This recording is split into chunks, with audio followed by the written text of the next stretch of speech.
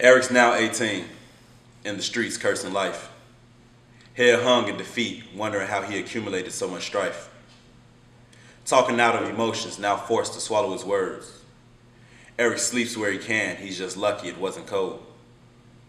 At first it would suffice to live with lovers and friends, until they figured out he wasn't making any ends.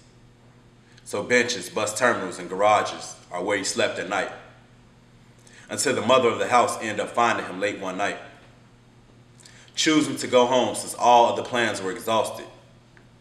He sleeps in his own bed, not knowing what that had costed. Back home, nothing changed, so once again, Eric became a hostage in his own house. Every door in the place was bolted or locked.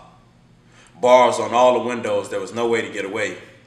So he faked to take the trash out, then made his great escape. Walking aimlessly one night, a bullet flew past his head. Eric thanked God for his luck, but still wondered why he wasn't dead. Crying uncontrollably for block after block, Eric made it to his brother's house where he knew he was safe. He explained his situation, which his brother accepted on faith. And from that day forward, an unbreakable bond had connected. Living rent-free, going to school and working hard. Eric's living life, he even has his own car. But that still wasn't enough. He began to rob and steal. Eric's victim number 4 had a gun card. It's the 3rd time he could have been killed. Victim number 8 was his biggest mistake. Police set up a sting and locked Eric away.